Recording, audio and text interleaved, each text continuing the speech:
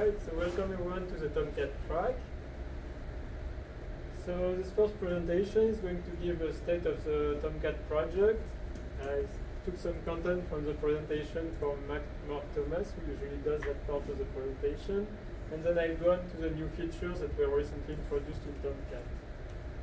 So I'm Danny Moshera. I have worked on Tomcat for quite a while now, almost 20 years, but not quite.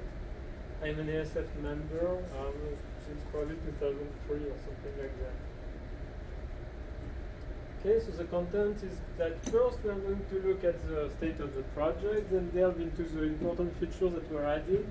So quite a bit of OpenSSL related stuff, HTTP2, clustering, embedded but improved as well, and a lot of more features.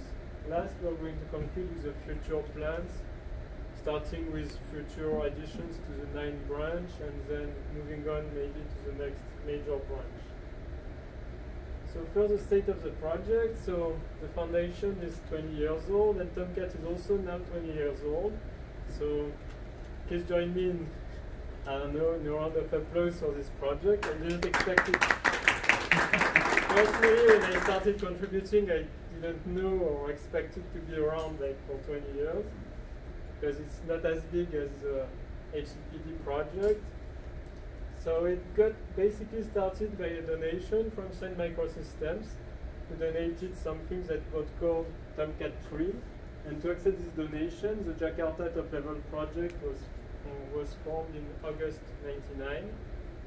So technically, the contribution occurred like in September, and the first actual Tomcat 3 release, like not from the CBS, was in December, so it was the first release you could really download.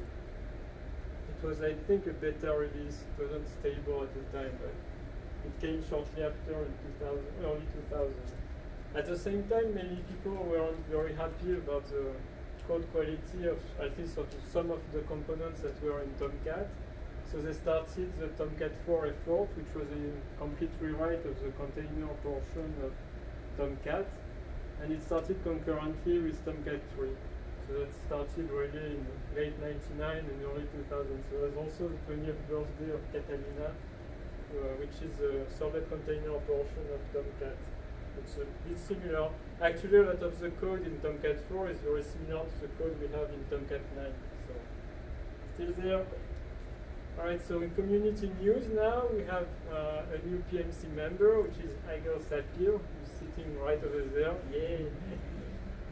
We also have a new committer, Wunsan Ko, who contributed the Korean translation for the project. We really value non-code contribution like this one. Basically, it's really useful. So, for example, like we have a translation project going on, and it could really use your help. We only have 3 complete languages at the moment, for example, so French, Korean, and Japanese. So if you want to contribute, like people who contribute a significant amount will become committers. So we really value this kind of contribution, just like code contributions. So now we have a lot of committers, quite a number of which are active daily. And we have about 30 PMC members at last count. Over the year, obviously, it's been 20 years, a lot of have become inactive, but we still have quite a number of them still being there after all this time. We have an upcoming TomcatCon event, major track at the Berlin conference. It will be called Apache EU. It's in a nice location in Berlin, so you feel free to attend. You won't regret it, it's nice, right? It's nice. Alright, it will be, I think, a one and a half day track with a lot of the same presentations, but some which will be new to that event. So as far as releases go, we have a monthly schedule for Tomcat 9 and Tomcat 8.5. So obviously there's some flexibility, like if there's a major security problem or if we don't have enough features for the round, it's pushed back for a few weeks, but basically if you expect a bug fix, you only have to wait a few weeks before you get it in a formal release. We made the final 7.0 release in July 18. That branch is now end of life and archived in the Git. So no more 8.0 releases. However, 7.0 still gets some regular release schedule, but it's not as frequent as for Tomcat 8.5 or Tomcat 9. You only get one release every 2 or 3 months, depending on the needs and how many fixes we have and things like that. So similar to that, we have Tomcat native releases and ModJK releases, which are really as needed when we have a major or a significant fix or a bunch of fixes we want to push out. We'll make a release, but otherwise there's no fixed schedule for that. You can check the latest changelog at any time at that URL. It's generated by the common integration system of Apache, and basically it allows checking if your bug fix was committed, and if it's committed, obviously it will be in the next release. Also, it will show exactly when the last release was made and stuff like that, so you'll know when to expect your fix, basically. Okay, so general project metrics. So typically we don't have many bugs open, but we fixed quite a few bugs all the time. That's the reason why we have a few open bugs. We have quite a few enhancement requests. So basically, if you want small stuff to look at in the Tomcat project and contribute, that's something you can look at. Go to the Bugzilla, search for the enhancements, and you'll find quite a few of them you can work on. Overall, that's the average line of code we have in Tomcat, so it's not that big. Still significant to tackle the first time, I think. Okay, so the last security issues which were fixed. We don't have too much very recent and very major at the moment. We had a CGI problem on Windows, which is kind of usual. And we also had, like, HTTP2 also has a lot of numerous new. It's a lot more complex than HTTP 1.1, basically, and that opens room for denial of service and resource use problems. And so that CV was a bunch of HTTP2 denial of service class problems, like taking too many resources for processing certain types of requests or frames and stuff like that. And those are older. You can look them up on the security page in the Tomcat website. Okay, so now we'll move on to the new features that were recently introduced in Tomcat. So the first one I put is TLS 1.3 support, which got added a few months ago. Basically, it requires OpenSSL 1.1 or Java 11. There's one of the important features of TLS 1.3 is post-handshake authentication, which is a much modern way to send certificate information from the client to the server or from the server to the client. Previously, it needed a full renegotiation of TLS, which is a very expensive operation and very hacky in some ways. And now there's a much better way to do it. It only works with OpenSSL though, since Java JSSC didn't implement it. So you have to use either the OpenSSL support for the NIO connectors or the APR connector to use post-handshake authentication. And if you're talking about that in your presentation now. Okay, so then we added support for JSSC configuration in the APR connector. The APR connector is the fully native connector of Tomcat. It's a bit legacy at the moment, but for consistency, we wanted you to be able to switch from one connector to the other more easily. And one big problem is the certificate and generally all the SSL configuration of the connector. And previously, if you wanted to use the JSSC connector, you would most likely a Java key store, and that Java key store couldn't then be used in the APR connector. So now everything is in common. You can use your Java key store with the APR connector, and vice versa. You can use the OpenSSL certificates with the NIO connectors, and it's basically a lot easier to manage in the long run and more flexible. So it also has shared, similar configuration between JSSC and OpenSSL for the session configuration. Okay, so we made some enhancements to HTTP2. It's been a while, but I wanted to mention again still that HTTP2 is ready to use with Java 9. It won't work very fine out of the box with Java 8, since Java 8 JSSC out of the box doesn't have LPN support. So basically you won't be able to use your browser like Chrome with HTTP2 and Tomcat. If you're using Java 8, you would have to upgrade or use OpenSSL. So we made reliability and security improvements, which was mentioned previously with the CVE. We also made some improvements to the HTTP2 implementation using asynchronous I/O. It's supported for NIO and NIO2. Basically, it allows to block less on I/O, essentially. So, for example, you can read frames without blocking and write without blocking in many cases as well. There's also more efficient static file serving, kind of like send-file, but modernized to be able to support framing.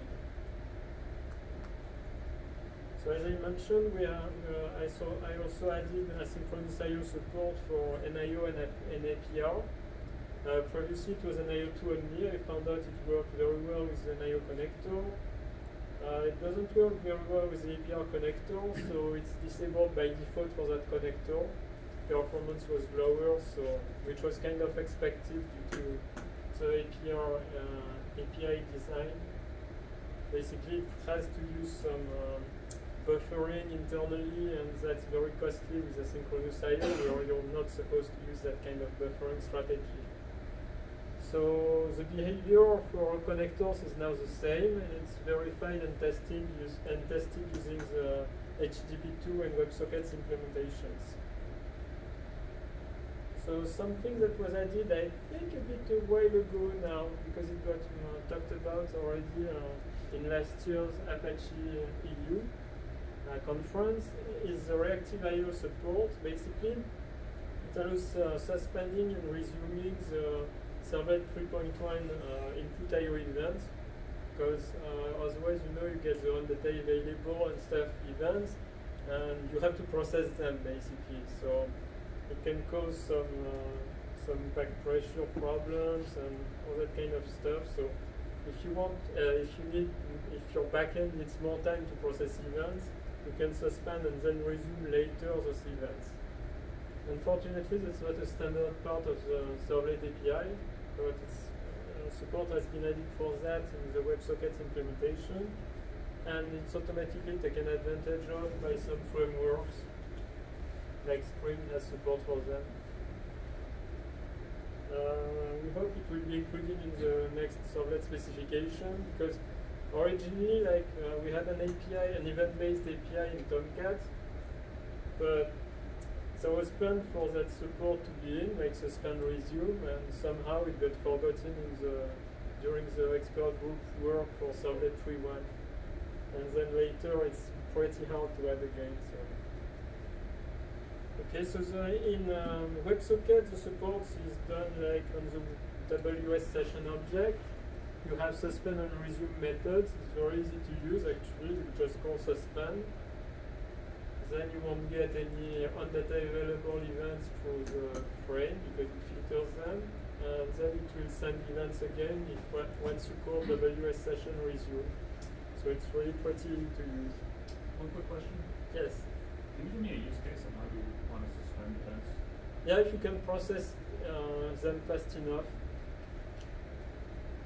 Otherwise, you get swamped with I/O, and then you put too much pressure on your backend for no reason. So you just suspend them and restart processing later once basically your backend is less busy. Because otherwise, you have no way to control the event flow, and and then, well, most of the time it will work because usually I/O is slower, but you never know. Do you lose data? Do you lose frames while it's suspended? No, it's buffered and stuff, so ultimately it will block on I/O, so I mean I/O itself will block. So okay, so one other feature we added. Kenshi Fujino isn't here this year, but he's the one who's been doing that.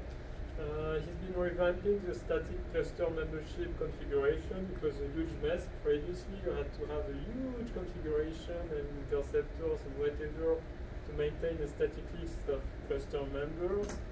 Now you have a simple membership service to do that, and it's really much cleaner. So you can have a look if you're interested in having a static cluster. It can be useful in cloud or whatever. I don't know.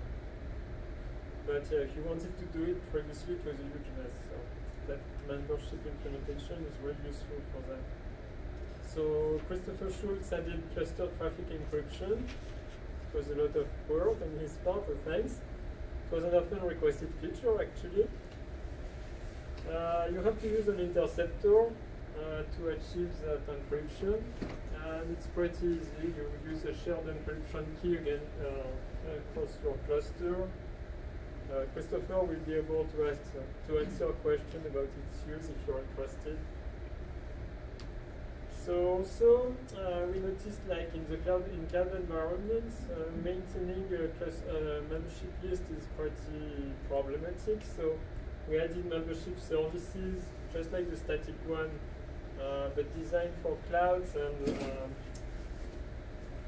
and Kubernetes aware, so that it's a bit easier to use. Basically, the idea is that you would add this membership service, and it will discover using the appropriate APIs what your cluster nodes are. So we have Kubernetes support for that, which is a de facto standard for container orchestration. So it uses a Kubernetes REST API, so it's now supported almost everywhere. Produces a JSON list of members, then it's processed. It's passed inside the cluster membership service, and then it automatically populates the cluster list, the cluster membership list, so that all your cluster members deployed in your cloud will be discovered automatically. We have a presentation on that at the conference. I forgot to update the year, but yeah, it will be this year as well. Jean-Frédéric will be giving it. So it's been integrated for a while now, so now it's actually tested and it works. Because there were some bugs like in the initial release.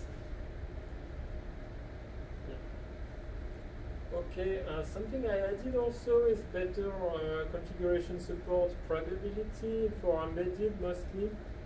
It allows abstracting basically the location of the configuration files and resources. For example, obviously the main configuration files like server.xml, web.xml, whatever, but also items like your key stores, your certificates, all that kind of resources you would want to load during the configuration process.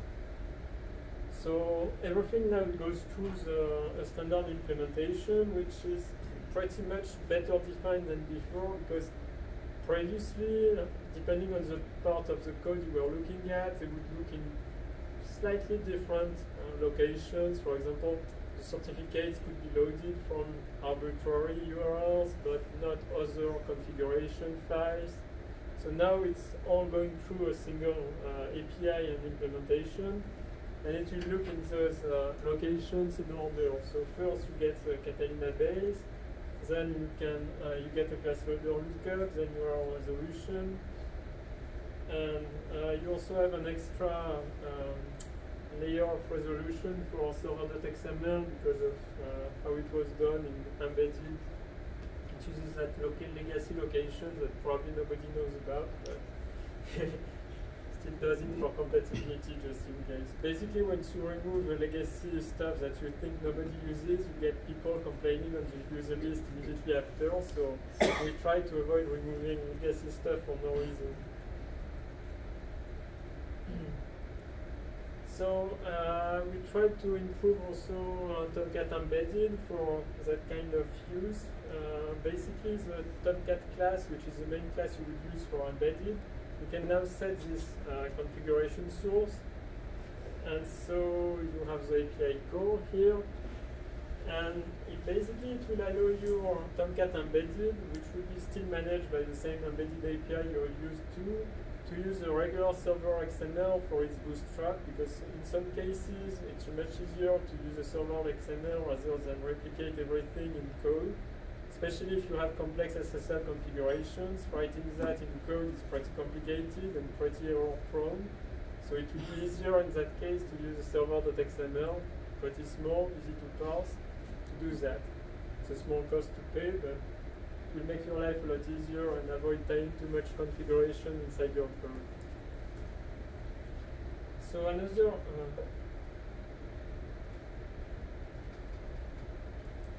related thing is that I try to improve Tomcat container support, like make it easier for you to build your Tomcat images and play with whatever you want in containers.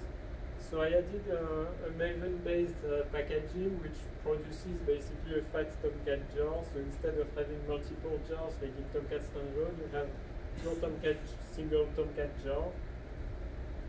So you can add your, in that packaging, you can add your custom components and stuff and web apps and Tomcat native, and you all get packaged into your container image. So we provide an example container image with some monitoring included, because sometimes it's a bit hard to configure Jolokia and Prometheus support. So there's a good example of that. That image is also configured using that configuration source support to use the usual server.xml, web.xml, context.xml. Okay, about cloud functionality, it gives a lot of about Eclipse microprofile. Basically, the cloud expects a lot of cloud providers actually, and utilities expect microprofile health and metrics support. So I figured like getting there with Tomcat was a bit difficult because basically you need CDI2 support and JAX-RS support, and it's a bit complicated to add to a regular Tomcat. So basically I tried to produce easier packaging for these using the Open WebBeans Tomcat project and the Apache CXF projects. I produced kind of FatJar-based support which can now be added more easily to a Tomcat instance. There's documentation on that. In the Tomcat documentation, you have a pretty straightforward path to adding, for example, help support to your web app. Okay, also recently, some guy on the mailing list asked about ground support, like the ability to generate a Tomcat native image out of your Tomcat container. That sounds like a bit hard. I tried it briefly and it absolutely wasn't working. Then we had an event in Brussels, like a hackathon which was sponsored by the European Commission. And then I noticed a lot of people there were actually interested in Go, like 3/3 of the people attending that event. So we started working on it, and yeah, it wasn't working any better. There was a lot of work and compatibility issues and problems. So we made some progress at the event, and then, but it motivated me basically to continue looking at it and working on it. So I made some progress, and I think I resolved most of the compatibility issues. So it allows generating native, basically it's a native Tomcat. that you can use either standalone or embedded, with a lot of limitations, but it's pretty powerful. So I have a presentation on that tomorrow at the same time. I'll make demos on how to generate native images and all that kind of crazy stuff. So. Okay, so another feature we had, it's not very exciting, it's actually kind of boring and painful, but like we worked on the Jakarta ETCKs, which were released by Oracle. It allowed verifying compatibility, investigate problems, either in the TCK or in Tomcat, fix Tomcat bugs, like we did some fixes in WebSockets in particular, and we reported TCK problems, which I don't think got fixed because they were busy with whatever. So we really investigated the compatibility of with the latest specifications, which we couldn't do before. Okay, another feature is that background threads used by Tomcat were refactored. It's not super interesting, but it allowed reducing the amount of threads that a regular Tomcat instance would use. You would save usually a couple of threads. Also, it's more reliable, since basically you can, with an executor, a bit like the Java EE API on executors, on the scheduling executor, you get more reliability because you have another scheduled event watching the main scheduled event. And if your container process basically died because whatever, the monitoring scheduled event will restart the main one. Previously, if your background thread died because of an uncaught exception, it would die forever and you had no way to restart it. So that should actually improve reliability in addition to saving a couple of threads. No, not the right way. All right. So I talked about it already, but you can really contribute to that. It's an internationalization project for Apache Tomcat, which was started and co-edited by Mark Thomas. Anybody can join, very easy. We hope to fix all the non-internationalized strings for Tomcat. Hopefully it's done, but when you look at it, you always find one if that isn't done somewhere. Right now we have 3 languages, French, Korean, and Japanese, which are fully done. For some reason, Chinese isn't done yet. I expected it to be, since there were a lot of people joined up. There was a lot of activity, and it stopped basically halfway, so half of the Chinese translation isn't done. We have the German translation in a decent shape, and the Spanish one as well. So feel free to contribute. There hasn't been a lot of progress lately, but at least it's a very good way to start contributing. Something that is useful for developers, we migrated to Git and GitHub in particular. So the new URLs are there, so you get the GitHub URL, and then that's the internal Git mirror of Git instance of Apache. Both are synced, so you can basically pull and push from both. Obviously, it's more modern. You have 3 main branches: master, 8.5, and 7.0, and the CDN repository is archive. Yeah, so basically what you can do now, obviously, is using your GitHub, do a pull request against Tomcat. We'll look at it. Okay, we have a lot of more new features, like, for example, we have Tomcat users reloading. Previously, well, you needed to either use JMX or something like that to reload your Tomcat users. Now it's automatically done. The Tomcat users.xml is monitored and reloaded automatically. If you have big web apps and you precompile JSPs, be happy to learn it's now multi-threaded, so basically it means it will complete 4 times or 8 times faster, depending on how many cores you have. For the NA2 connector, the acceptor thread was removed, since basically it was totally useless with NA2 model, which is asynchronous. Instead of using a thread to accept and a blocking operation, we just use an asynchronous accept, the way it's supposed to happen, basically, with NA2. So that was an initial oversight. So as I mentioned it, I think, yeah, APR supports and JSSC key stores. I forgot to remove that one. We also have some things that I call okay, optional server listeners. Basically, it allows once you have a server listener in server.xml, it's supposed to work. Like, for example, you have a listener that initializes some library, like, for example, I talked about CDI2 support. You have a listener to enable Open Web Beans. If Open Web Beans isn't present and your listener isn't very careful about it, it will throw a class load exception if Open Web Bean isn't present, and it will crash.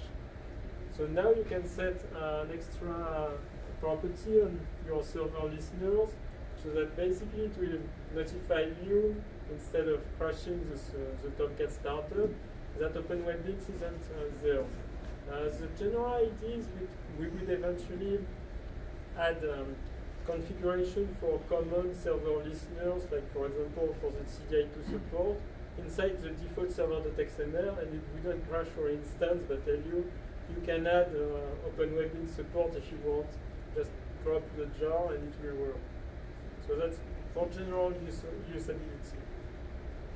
Mark Thomas added a very useful feature allowed disabling JMX for embedded use cases and raw use cases, I should mention. I'll talk about it tomorrow.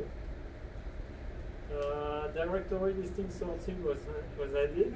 Congratulations, Christopher. It's pretty useful. I think people had asked for it in the past, so very nice. We have better HTTP2 defaults that is more reliable, less memory hungry, less crazy on threads, and all that kind of stuff. It really, I mean, if you're using the defaults, the previous one weren't very secure, since in many cases they would use way too many resources, which would cause obviously problems for your servers. It's only defaults though. Something that is important for security, when you close a socket, previously we had some components which were recycled, but they retain references on their underlying objects and things like that, so you could get into trouble. So now the socket wrapper fully decoupled when done. We also added support for a feature called same-side cookie attribute. I don't remember what it's called, it's a security feature. Forgot about it. Okay, so now I'm going to move on to the future plans about Tomcat 9x and .next. So that's where you can contribute. Obviously, a lot of these features are big features, so they are probably not the ideal beginner thing, but you can try. So one of the main immediate plans is for HTTP2 improvements, for resources using profiling, try to maintain decent resource use. Since as I said, HTTP2 is a lot more complex than HTTP 1.1. Obviously, it uses more resources, more memory. Obviously, it also provides better responsiveness for users using your website, but you still have to dedicate resources and things to it. But we try to minimize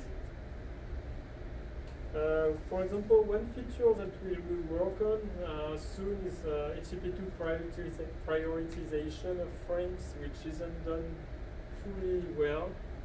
It will allow fully dynamic, very, very dynamic websites to have better control on the way the content is arranged when it's sent to the server, to the client, for example. It allows specifying that certain frames are high priority and they should be sent before pending requests that would be otherwise sending frames. It's pretty complex to do, but we try to achieve that. Also, we will try to implement HTTP2 extensions as they come. So, another possible big work is quality cleanups and improvements.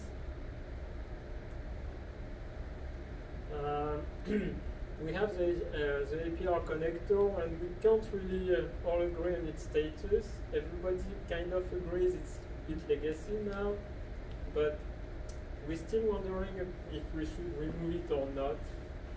And the same goes for AJP, which is the protocol which was used to connect to a front-end server like HTTP. Now we recommend using HTTP instead of AJP, so maybe we can remove AJP, but it has a lot of users. Yes? Because it's complex and it doesn't support all the features that we need. Or you can have now We prefer that people use HTTP instead of AJP. So you suggest that you configure reverse proxy using HTTP? Yeah. But that HTTP is Yeah. more efficient. Yeah, well, it's custom and proprietary, kind of, so we kind of don't want to continue maintaining it, especially since it doesn't support a lot of features that we need for more advanced protocols. So It's binary, but you still need to encode and decode, and there is Yeah. no real savings, you know? yeah, nowadays it's a bit, the savings are pretty small, so You know, I was very disappointed when I got yeah. Yeah, you won't get any benefit, I think, or even it might be worse, and it limits some highly dynamic use cases, like you can't get any two-way communications and all that stuff. It's really old now, so we never updated the protocol, so basically it doesn't support everything we need to do. So And the problem is the major problem is security.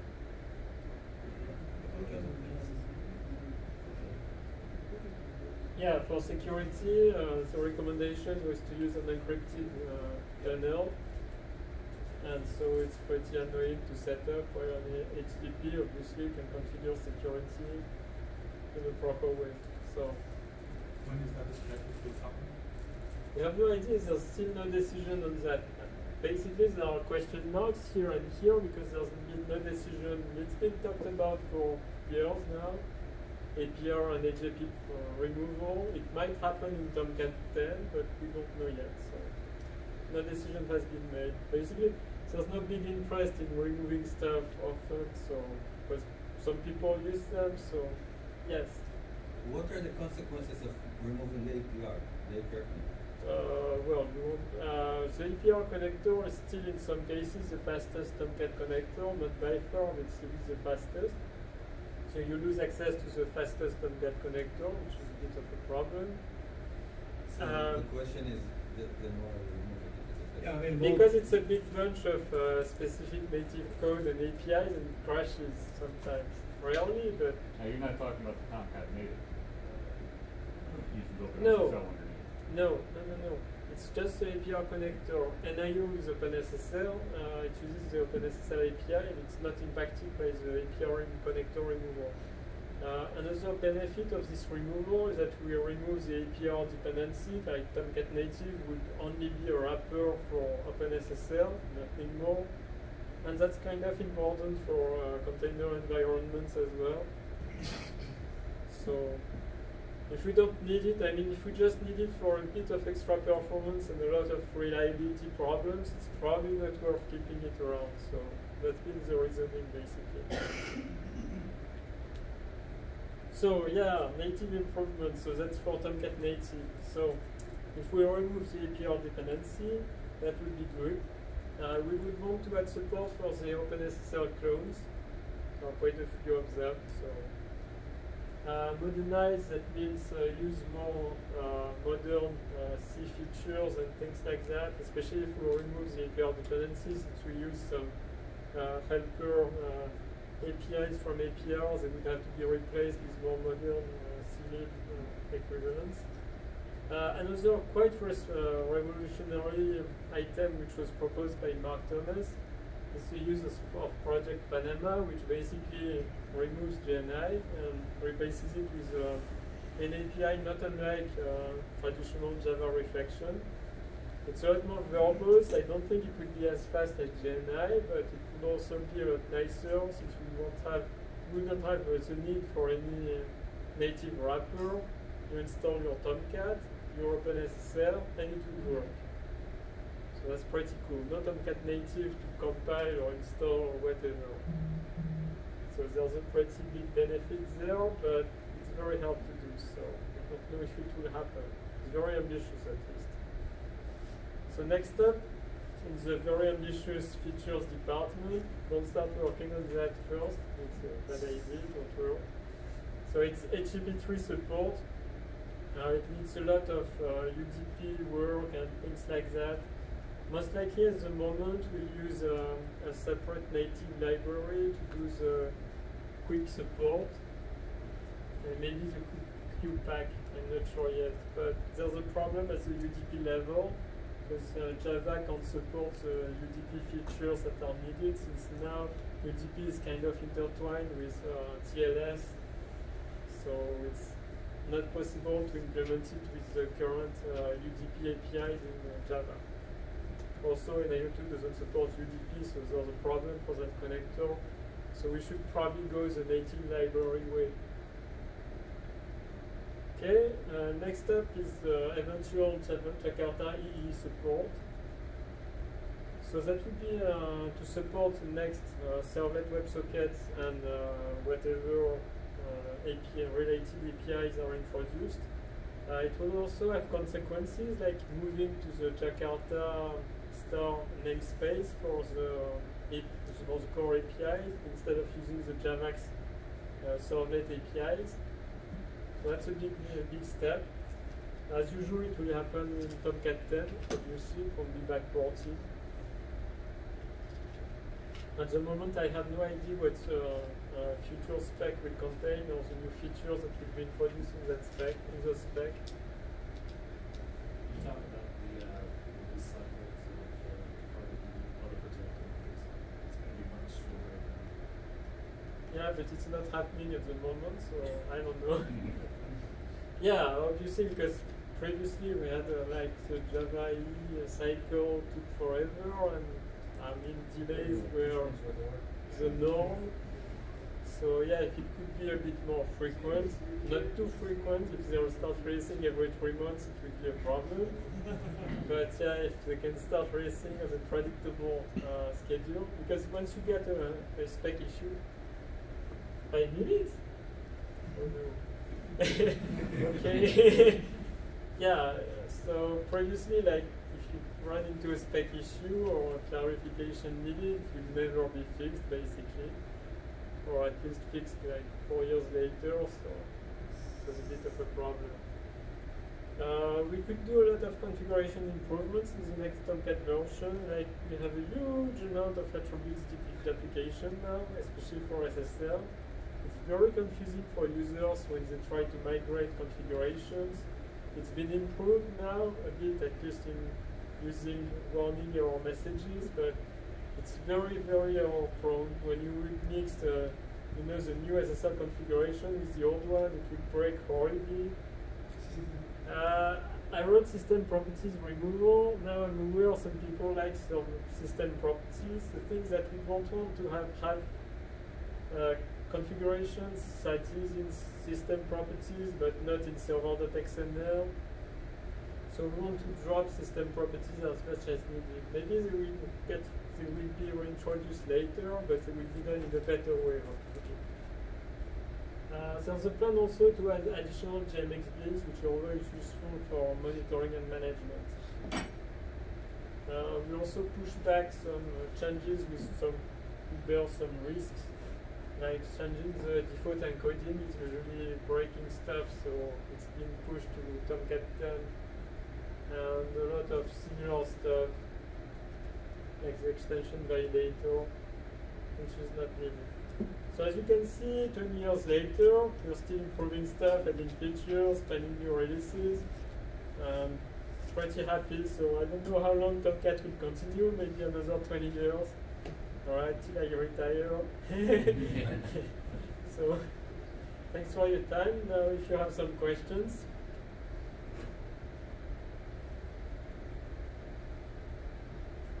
Alright, all done then? Alright, thank you.